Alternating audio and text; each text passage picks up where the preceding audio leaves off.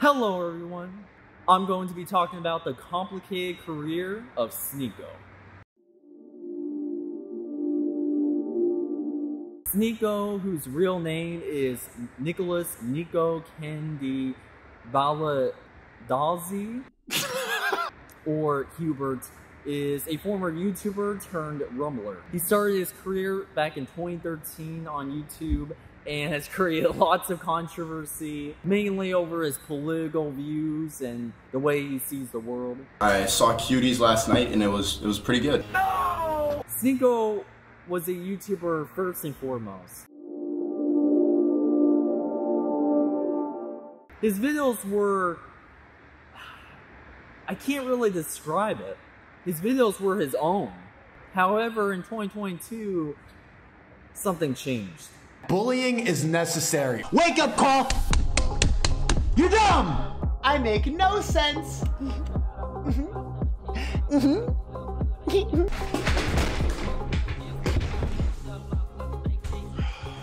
Sneako, S-H-N-E-A-K-O,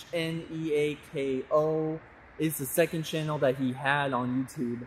It was ultimately the channel that would lead to him being extremely active, but also to be cancelled. After he discovered Andrew Tate, that was it.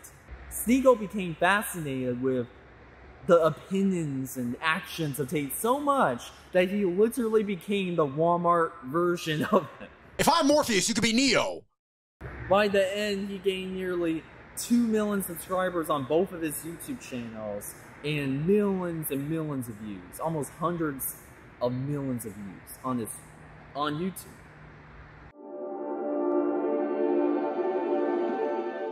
Sneako has a motto: Seeking truth through funny. There was a brief moment in time where he did stand-up comedy. The most he ever got out of it was a signed $100 bill by Dave Chappelle. I literally see comments of people saying that the 16-year-old self that you were was smarter than how you are now. You have criticized Charlie, D'Angelo, Brandon, all these people multiple times, Ethan Klein. Like, you have gone after people so much to the point where now I just expect you to say something. If someone criticizes you, I'm like, well, I guess, you know, Sneako in the gym, he's like, oh, someone called me out for being a cuck, for being, oh my god, I have to tweet about it, oh my god, how dare you, you soy boy bot, NPC, you're an NPC. Nobody wants to see what I have to say. I've become a caricature on YouTube rather than somebody who has something to say. I've become a meme because I am banned. That's not victimizing, that's actively pointing out how strong censorship is and how people on mainstream platforms can run with the narrative when you're not there. Perhaps if it wasn't for him streaming on YouTube and being consistent and saying all the things he did for people to post videos about him on TikTok and YouTube, perhaps if that didn't happen, he wouldn't be in the position he's at now. Like, he thinks he's doing the world a lot of good by exposing the Matrix and following Andrew Tate's message, but at the end of the day, people are gonna do whatever they're gonna do.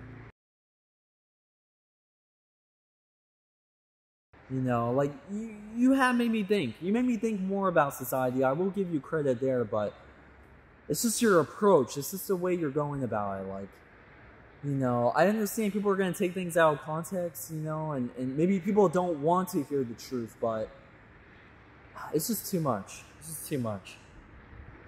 We love soy boys. We love soy boys.